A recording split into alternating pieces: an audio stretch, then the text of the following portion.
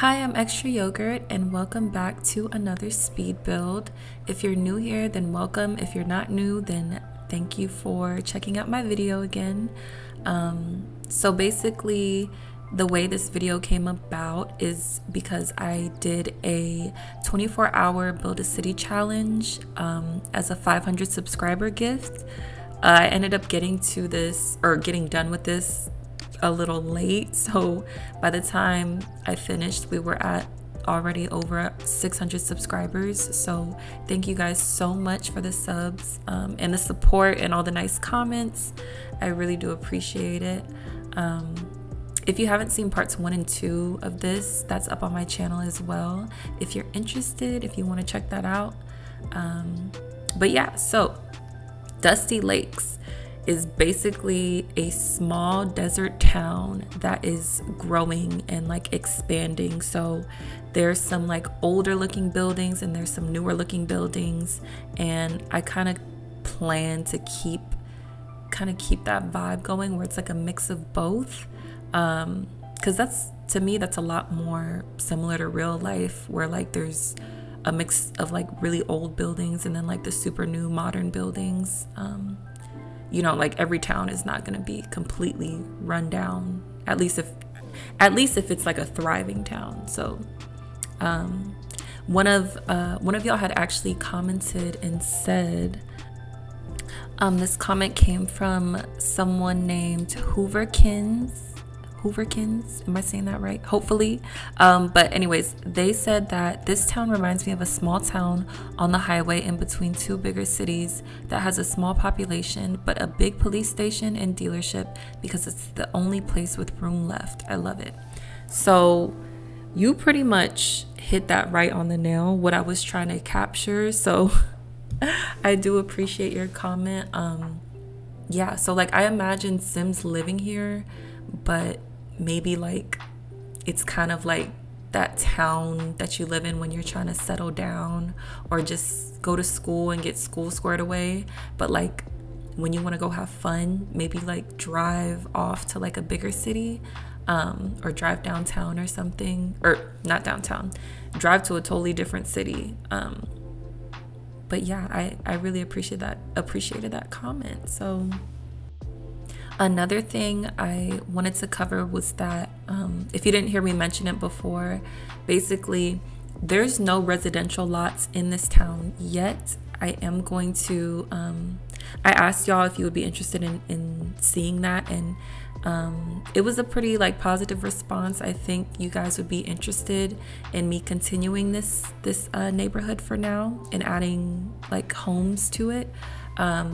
Someone had suggested that I make it a 24-hour challenge, and I'm still thinking. One way or another, whether it's timed or not, it's going to get done. I promise y'all. So stay tuned for that. And yeah, so the build tutorial video, I have decided that is going to be the way that I format the residential lots, because I really want to, I want to give it a try. Like, you guys have been suggesting that I do that kind of video for a while now, and I mean, like, I just need to go ahead and try it. So stay tuned for that as well. So I'll be kind of like stepping away from the speed build format just a little bit. I might speed some parts up still, but just really like sit down and walk you guys through the whole process. And also, like, maybe if you don't play Sims 2 yourself, or you haven't played in a long time, I can cover like just bare basics of building, and then like kind of get into like my tips and tricks or whatever like that. So anyways, so as you guys can see, we have built a big blocky boxy warehouse for this thrift store, and although it is boring, it is very accurate to real life thrift stores. I've seen some really cool thrift stores, and I've also seen ones that look like this, like the big shoebox. And you know, since we're on a time constraint, the shoebox was the easier choice. So It's called I think it's called Basement and Boxes Thrift. I think that's what I decided on. I'm really not good at naming things, so that explains that. But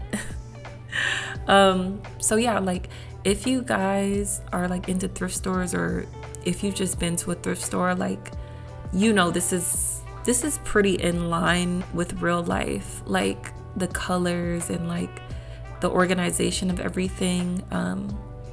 It's pretty, like, thrift stores they're pretty plain, they're pretty like basic buildings themselves, but like things are organized in a way that makes sense. So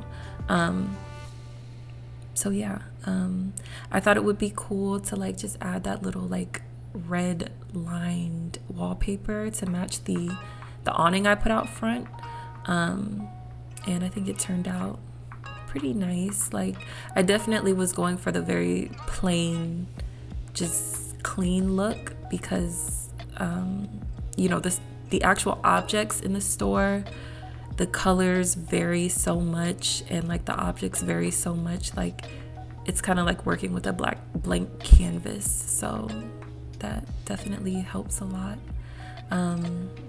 But yeah.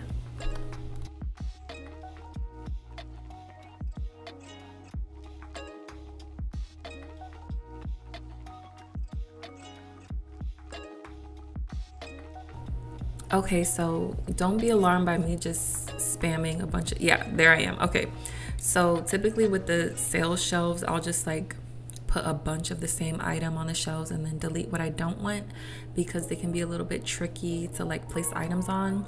If you guys know any shortcuts for like changing the position of an item on a like open for business shelf, please let me know. Like, if you can put an item on there and then use a key to like move its position, please let me know, because I find it so difficult sometimes, so difficult sometimes to place objects that I want on there. But anyway, so that back wall is, you know, obviously like the kids section, kids toys and stuff, a couple of cribs, some feeding, some high chairs, and then also small appliances, you know, things that I feel like are pretty common in a thrift store. And then over here we have like the small electronics section. I put a couple of what do you call those things? Radios, sound systems. And then over here I had like a little books section. And obviously, like in a real thrift store, there's like much more variety of things, but I just put what I thought was the most important and like most essential. And then, you know, I think it would be really cool if your sim bought this place as a business. You know, all the items are already on the shelves, you just have to mark things for sale, hire your employees and all that. But it just sitting alone as a regular community lot, only the clothing racks, obviously, you know, your sims will only be able to buy from the clothing racks. But yeah, so those little like red boxes, the little open for business boxes I put next to the cash registers, I wanted that to kind of like, sorry y'all, I wanted that to kind of like like mimic a, like, you know, the little baggage area with where y'all know what I'm talking about. But if you were wondering what that was about, that was my intention for it. And here I am just recoloring stuff.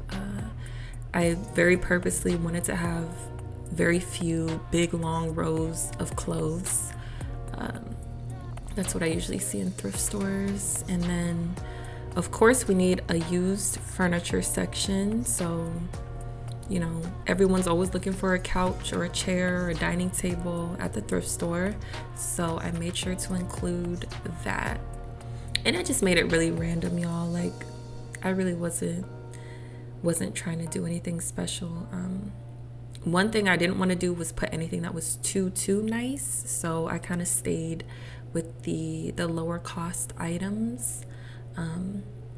And then these paintings, I wanted them to sit on the floor like that, but it was like ever so slightly just hovering above the ground. So I ended up putting them on shelves and, you know, used cheats to make it look like they're leaning on the shelves. So I really like how this came out. I feel like it's pretty realistic. So I'm interested to know what you guys think. If your thrift store in your town looks anything like this, or if you've been to a thrift store that looks like this, please let me know.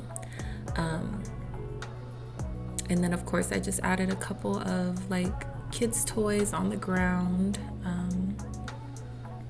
And yeah, so the bathrooms are really plain, the dressing rooms are really plain. Like I said before, like these big warehouses, there's usually not much personality going on with them. So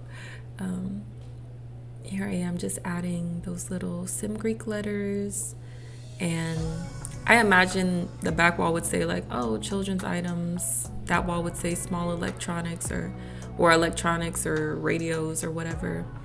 That would say furniture, and then this would say like bathrooms. I talk about this all the time where I literally just put random letters and just pretend what it says. My favorite part, the lighting, making sure everything's very well lit. Even on the second floor, even though it's not going to shine to the bottom floor, when we get into screenshots, you guys will see what a difference it makes to put those lights up there. Like, especially the ones that I have, like these ones right here that I have in the middle of the floor or middle of the ceiling. Even though it's not illuminating anything, it really adds to the final look when you're like looking at the screenshots. And yeah.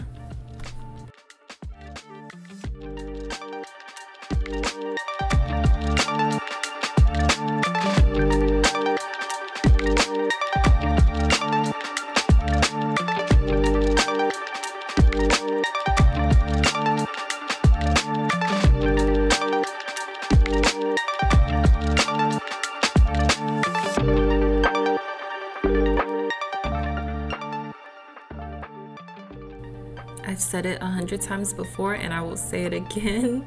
I hide lights under objects. Like when I need things to be illuminated, but I don't want lights hanging in midair, I either do this, what I'm doing right here with the floor tiles, or I just hide those ankle lights under objects where you can't see them. So it's a little tip, a little hack for you guys. And then of course, like that floor tile situation I did with the half fence and the lights, just so that they're not hanging in midair, they're like attached to something. And then here we are getting into the cinematic shots. I hope you guys like how it looks. I'm pretty happy with this. I think it looks really cute. I think there's just enough going on the outside for it to still be somewhat appealing, not just like a totally blank gray box. But yeah, let me know what you guys think.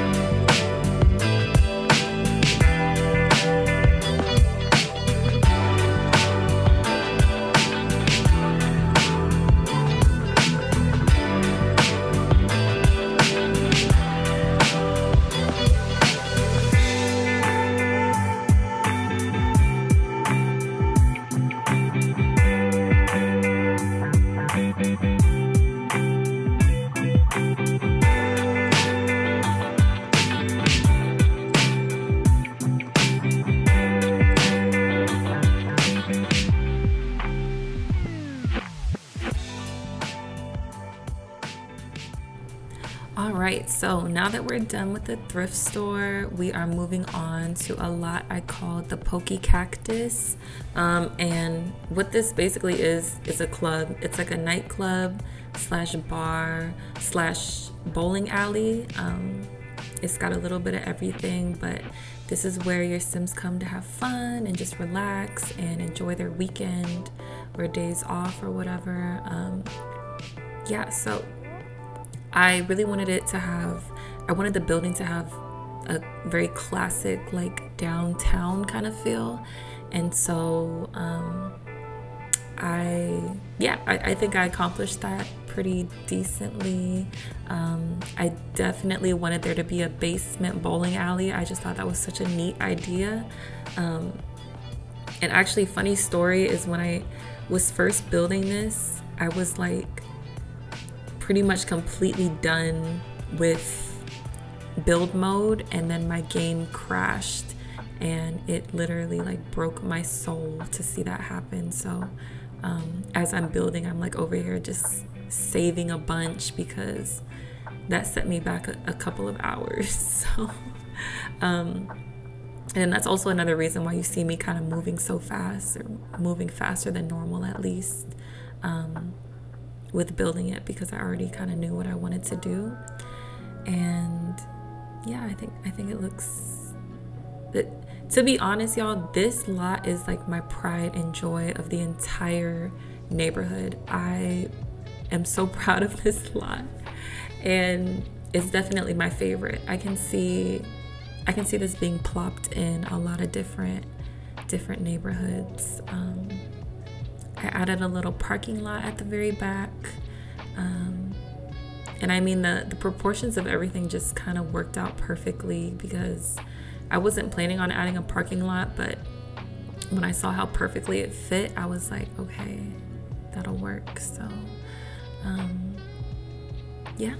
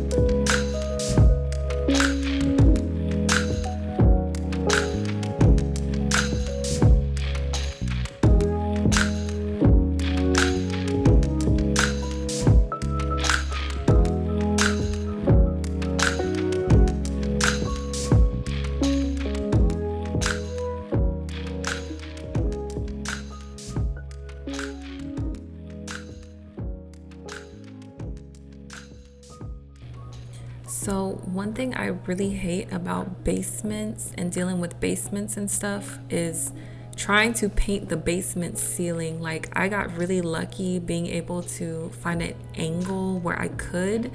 As you can see, I was like doing everything I could to like try to paint the ceiling, because the white ceiling was not gonna do it.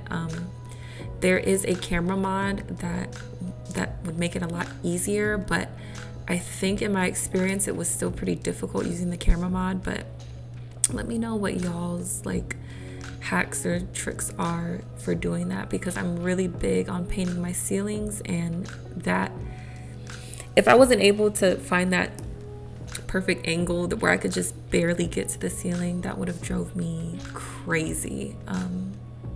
But yeah, so I really wanted to make the bathroom special for this lot, because in all the other lots I did very basic bare minimum bathrooms, because it just doesn't really matter to me that much. But in a lot like this, where, you know, like if you've ever been to a club or a bar, like sometimes they have really cool bathrooms, and the bathroom is important. Like, people are gonna be like in and out the bathroom constantly, so I think it needs to be like an enjoyable like environment.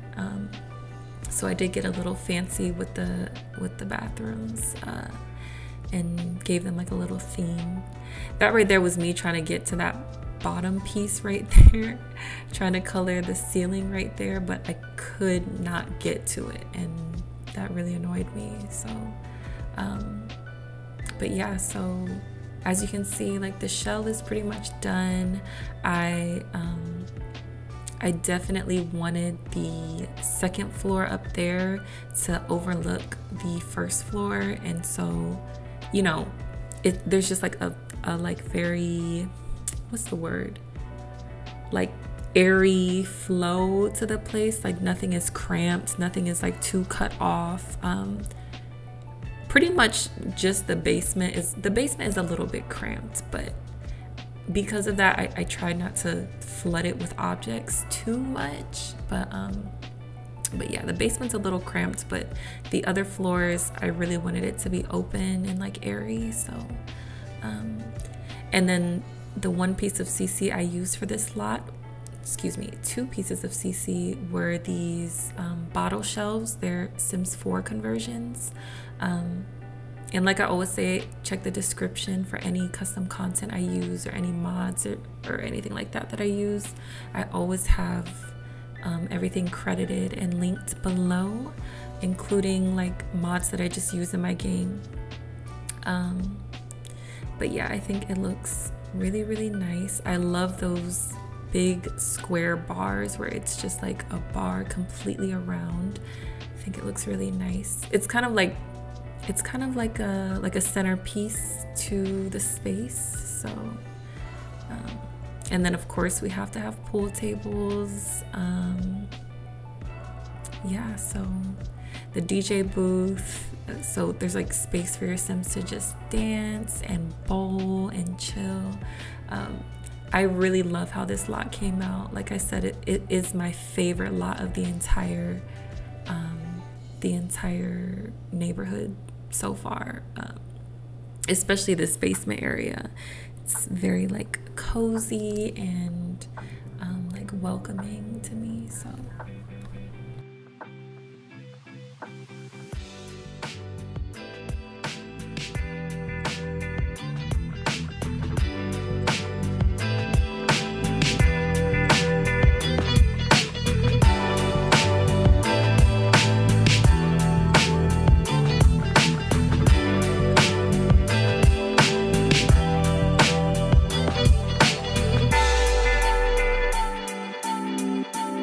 Woo!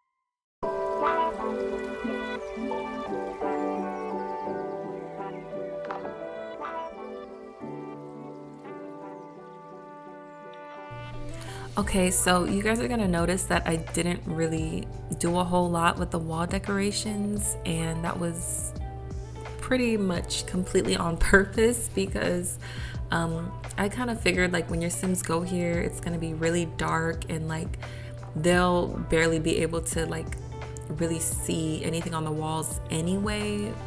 So I was just like, I'm just gonna leave it alone. So I added a couple pictures where I saw fit, but for the most part, I just wanted it to mainly have the focus on the stage and the DJ booth and the lights, and yeah, that's pretty much it. Here I am just making the women's bathroom a little more interesting and just making it like kind of fun and cute, giving it a little personality. Like I imagine like, you know, your Sims, they're gonna want to take selfies in there and stuff. And speaking of selfies, I just now am realizing like I really do wish that I added a photo booth here, but excuse me, sorry y'all. I really do wish I added a photo booth here, because how cute would that be for your Sims to have like memories of their time, like going out with their friends or whatever. But it's fine, it's fine. Here I am just adding very low lighting.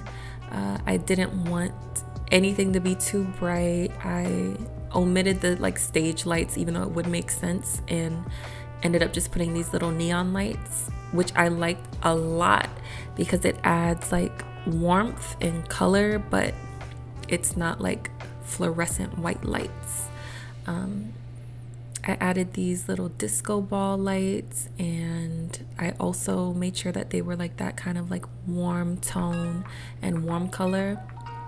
The bathroom is a whole different situation. Like you need the bathroom to be bright, so I added that cute little neon heart sign that I really love. Made sure there was lighting above the stalls. Very low lighting, as I was saying, but okay. And now we've moved on to the final floor, which also has its own bar. Every single floor has its own bar. I thought that would be more like convenient for your Sims, you know. And then I do end up making like little individual sections up here, with like their own couches and tables and stuff. So if your Sims come in groups, they can kind of like stay in their little section. I added those little black mini fridges to the bar because it only makes sense. Like you're gonna need ice at a bar, and like where else would they get the ice from? So there's the sections I was talking about, and if any of this is not making sense to y'all, please, you can go ahead and comment and ask questions and stuff, because I'm just so familiar with where I've lived and the places I've gone to, and like what it looks like. And I know to some of y'all, like you might not be like where you live, things might be totally different, like whether that's like in a different state or like in a different country, like things probably look a lot different for you guys. So yeah, I made sure to add speakers everywhere because main part of a club is music, of course. So yeah.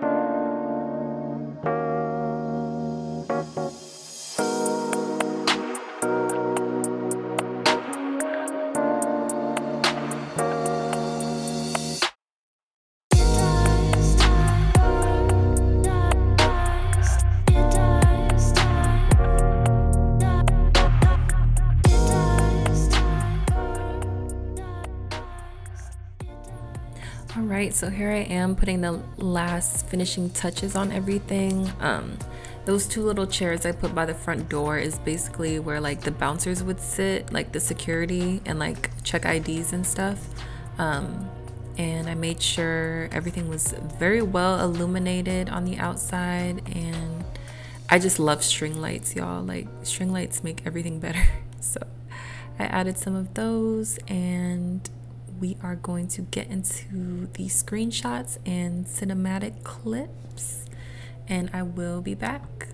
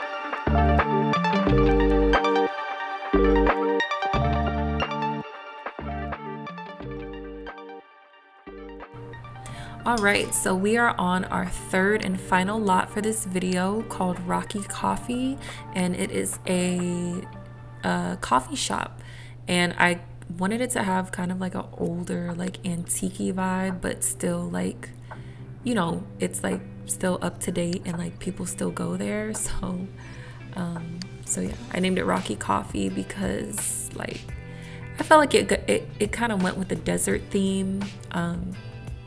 I feel like this build is very unique. It's nothing like anything I've ever built before, and I love it. I'm excited to know what you guys think or what y'all's favorite lot so far is. Like I said, there's gonna be one more part to the 24-hour challenge, but that doesn't mean we're gonna stop building in Dusty Lakes. That's just gonna be all the lots for the 24-hour challenge part. But so yeah, I thought it'd be really cool to add this little greenhouse portion and just kind of make it look old but like modern-ish. Let me stop saying modern. Old but like it has like unique touches, if that makes sense. You guys will see like as I go on to like decorate and stuff. So in this lot, the The pieces of CC I used were from the Antique Bakery set from Mod The Sims, and you'll be able to find the creator and everything in the description. But they don't have a terms of use policy, so I'm assuming that I can include it with the lot. So I'm just gonna include it with the download, and if that ever changes, like, y'all can let me know and I can update the download link and everything. But yeah, just make sure to check the description for any CC that I used. And like I said before, this whole like challenge, this whole neighborhood is very, very minimal CC. I can literally count how much CC I used on one hand. So please don't be too alarmed when you hear that I used some CC, because I really did try to keep it to a manageable amount. It's mostly just like recolors and stuff, but yeah.